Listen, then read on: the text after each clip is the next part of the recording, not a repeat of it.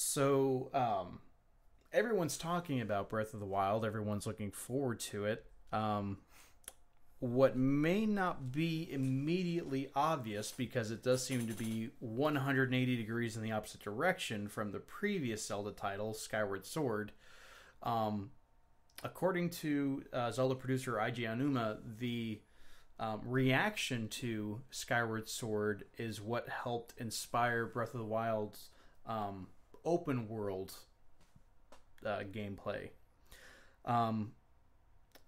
Basically, a lot of people commented on the parts of Hyrule that you go into with Skyward Sword. And if you haven't played Skyward Sword, your main Hyrule field slash, great sea. What is that called in Wind Waker when you're on this? What is the ocean called? Is it called like the Great Sea or something like that? I honestly can't remember a name. Well, we'll just call it the ocean then. Keep it generic. But the Hyrule field and the ocean segments that you typically see in Zelda games, in Skyward Sword, it's Skyloft and flying around in the sky above the clouds. That's your main huge section that you have to explore.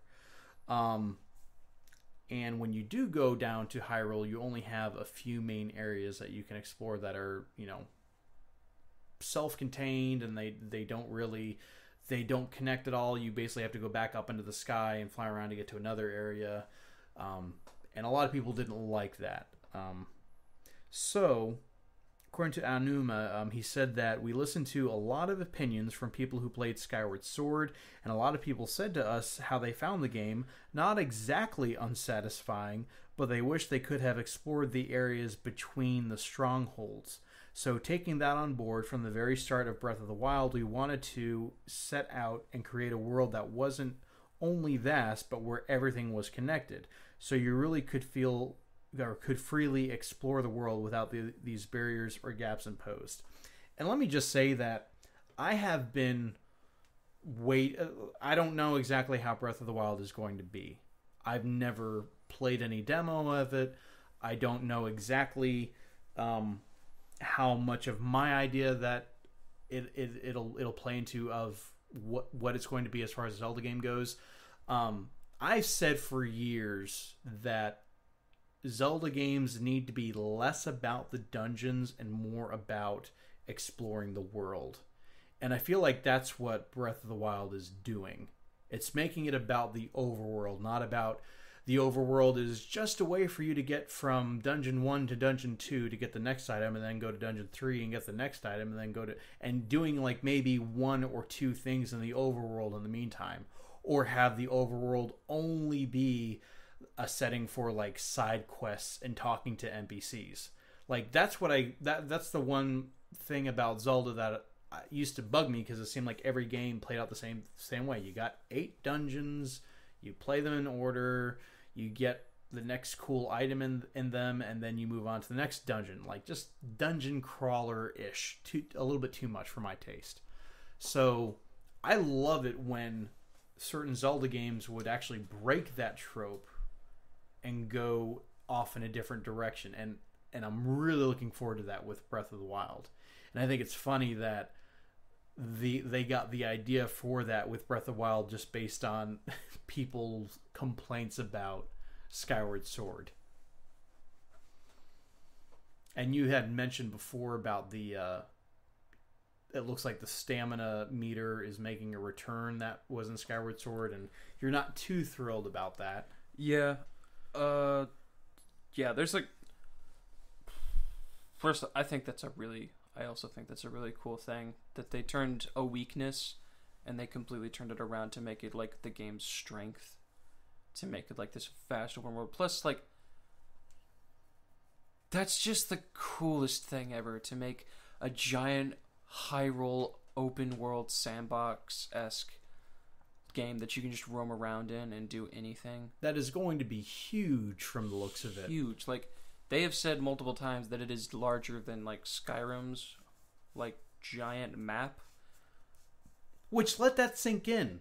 Like, seriously, Skyrim, I've never played the game, but I have seen people be like, zoom out of that and be like, just so you know how large is it Tamriel or is it just Skyrim? Skyrim. Okay, so Skyrim, the actual world, they're like, they just zoom out of the map and it keeps going and going and going. And if they have like certain side quests like mapped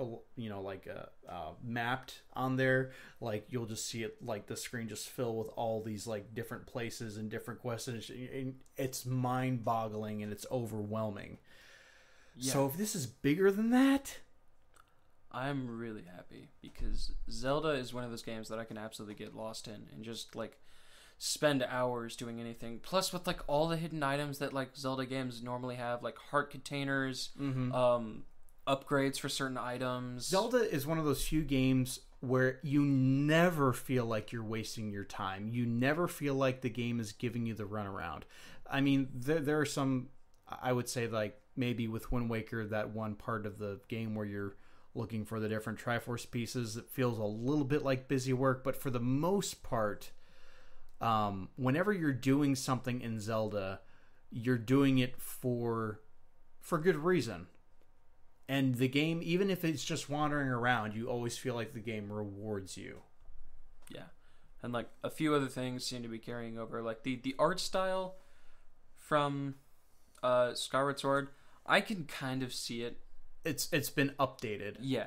It's a more like they've stylized it to fit more as like its own game. Mm-hmm. But you can tell it's like, okay, well, this is like this really is just supposed to be like, it looks like it's going to be a better version of Skyward Sword in a lot of ways, except for I liked and disliked the stamina. I think because you play Dark Souls, and Dark Souls has a stamina meter. Dark Souls has a stamina meter, but the stamina is like whenever you swing, when you block and take a hit, that takes stamina. When you run, that takes stamina. Rolling, dodging. Rolling takes stamina. So like the whole like stamina is a huge part of the game, and that's a big game mechanic, which is like, it's fine, and it's honestly one of the things that makes the game challenging, because you have to choose your moves carefully, or you'll die. And this one, it's just like, here's a way to make Link faster, which is like, good, thank you, because Link is slow. He is slow as just. Like he's wearing iron boots? Yes. But it's like, in every Zelda game, there's always like, his walking is just like so slow that there's just other actions or like items that you have to get that'll make him like run faster. Like Pegasus boots. Rolling is fast. Yeah. How can a man roll with a giant sword on his back and shield and all those items he's carrying, and somehow when he walks he's slow, but he can roll perfectly and faster. And honestly, I cannot stand watching other people play Ocarina of Time, and they just roll everywhere because, oh, well, that's the fastest way to get everywhere. Yeah, but it looks stupid, so don't do it. I guess there's Epona, but and warping helps with stuff, but the stamina, I like it because I think Link should be able to run. If he's able to carry all of that and be fine, I think he should be able to at least like run or jog. In Skyward Sword, they made that thing go so fast. Like, you could get a sprint for like a few seconds. Yeah. Climbing, I think, took stamina. It did. And it just like, okay, but why though? And even doing certain sword techniques, because it had the Wii Motion Plus, and it was 1-to-1 with different things you do with your sword. I can kind of see keeping that. your shield raised, I want to say, took stamina. So yeah, they used it a lot. And from what I've seen of Breath of the Wild, it seems like sprinting and scaling things, climbing up walls, is going to take stamina. See, running, I can see as like taking energy, and the whole the whole energy bar is not what I have a problem with. I have a problem with how fast it deteriorates. Yeah. And how short of like bursts you get. I think climbing is the dumbest thing to like, oh, this also takes stamina. And in all 3D Zelda games, Link has been able to climb perfectly fine. Like, He can't run, which is fine. He's able to climb perfectly well. But for some reason now it's like, oh, you better get up there. He's gonna fall. Well, the thing about Breath of the Wild, though, I think it's gonna work. You like see him using stamina on things that don't look like you should be able to climb. Like he'll just be climbing like a rock face.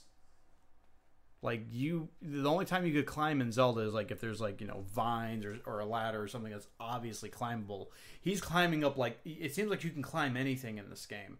And I think the stamina meter is going to be a good thing because it's going to like basically make it so that you can't just climb to the top of every single thing that you see. The game world does have its limits. If that's the case, that's perfectly fine. Mm-hmm. If they make it to where your stamina like deteriorates slower, I'd be completely okay with that because like it does seem to. Because like you said, like I've played Dark Souls.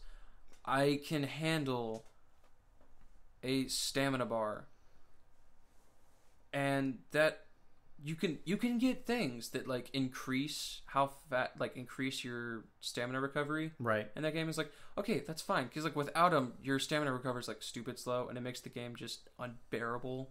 Mm-hmm. So I don't know why anyone wouldn't get the Chloranthy ring.